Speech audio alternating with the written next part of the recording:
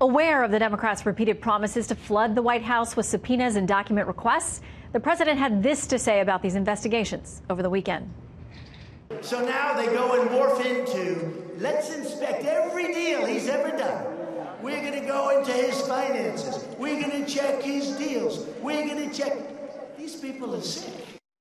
Okay, let's bring in National Security Attorney Bradley Moss, columnist at The Hill, Kristen Tate, and Fox News contributor, former GOP congressman and author of The Deep State, Jason Schiff. It's great to have all of you with us. Good evening, Shannon. Thank you. Okay. Thanks for having us. And we just now have a tweet in from Congresswoman Maxine Waters, who's chair of the House Finance Committee. She says this: obstruction of justice reality show, firing Comey, sending coded messages to Manafort and others that he has the power to pardon, lying about Trump Tower meeting, threatening Cohen's in-laws, attempting to destroy Mueller. What more do we need to know? Impeachment is the only answer. Jason? Well, she started saying impeachment pretty much when the president was elected. Mueller is still in place. The Democrats joined the Republicans. In fact, they were even more vocal about getting rid of Comey. It was Rod Rosenstein who put together that memo. And what the Democrats are doing is a total and complete overreach. It has to have a congressional purpose. You're not allowed to just go fish everywhere with 80 different people and hope that you find some fact that you can grab onto. Well, and we had Congressman Adam Schiff, who heads up the House Intel Committee this weekend, saying this about something that may or may not be true. We're also looking at persistent allegations that the Russians have been laundering money through the Trump organization. I don't know that that's true. Brad, okay to throw that out there if you're the chair of the House Intel and you say, I'm going to throw this out there, but I don't know if it's true. Well, look, he's not leaping to an immediate conclusion, which I think you would want to do. You don't want to immediately decide what is and is not true. But let's be real clear, because Jason put this out there.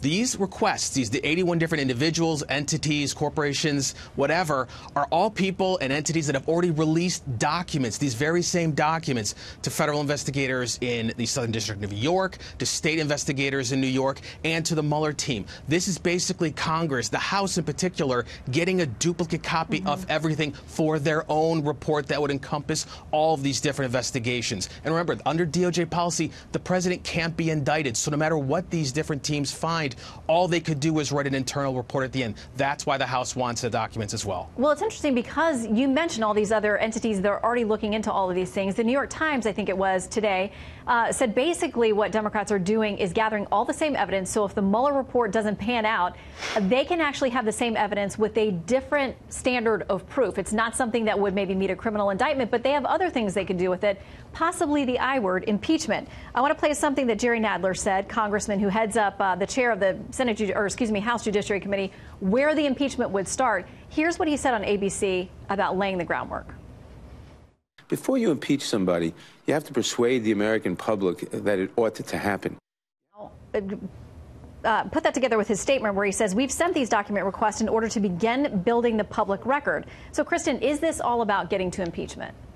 Yeah, it's very clear what's going on here. Now that very few people expect some big Russian collusion bombshell from Mueller, the Democrats are prepared to investigate Trump endlessly to find anything to remove him from office. Up until now, the Trump-Russia probe has pretty much existed behind the scenes. These new efforts will, of course, be a lot more public. It seems like there are very few limits as to who or what can actually be investigated. So this could potentially be damaging for Trump. But Shannon, I actually think this will be more politically damaging for the Democrats, because this just reeks of a political effort by the left to remove Trump from office as vengeance for him winning in 2016. These Democrats are obsessed with removing him from office. It's basically become the identity of their party. And I have to think at some point the constituents of these Democrats will demand something from them other than just resist Trump. It really doesn't seem like a great plan moving into 2020. I mean, there's no doubt that the base on either side is going to be pretty entrenched, whether they're with President Trump, whether they're with the resist movement. So, Jason,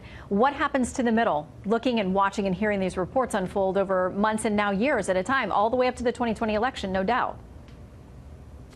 Well, look, I think they're going to be very dismayed at the Democrats who've been promising since day one. You listen to Adam Schiff. He said that there was actual evidence. There isn't not only no evidence, you don't have even a single witness. And for Adam Schiff to continue to throw out new allegations with no evidence, no witness, no smoking gun is the most irresponsible thing you can do when you're entrusted with that gavel there on the Intel Committee. He's a joke of a congressman. He is no way should be in that position. And I think the voters will ultimately take it out on the Democrats and take him out of power. We'll see. This is what Sarah Sanders from the White House says tonight. Chairman Nadler and his fellow Democrats have embarked on a fishing expedition because they're terrified that their 2-year false narrative of Russian collusion is crumbling. The Democrats are not after the truth. They're after the president. Bradley, do you think that the American public may view it that way?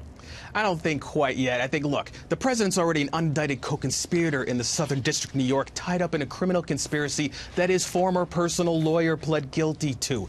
Despite what Jason just said, there are already pieces of evidence out there about criminal coordination. You had Paul Manafort, the campaign chairman, giving 75 pages of polling data to who? The Russian intelligence guy, Konstantin Kilimnik. You had Roger Stone coordinating what he at least believed was information about WikiLeaks and giving it to the campaign. Is there going to be the smoking gun we remember from Watergate? I don't know. I'm not have that information any more than Jason does. But neither of us can conclude one way or the other where this will go. All right. Well, we should know at some point when the special counsel wraps up. In the meantime, we'll have plenty to wade through with these Democrat investigations on the Hill. Thank you all. Power Panel, great to have you. Absolutely.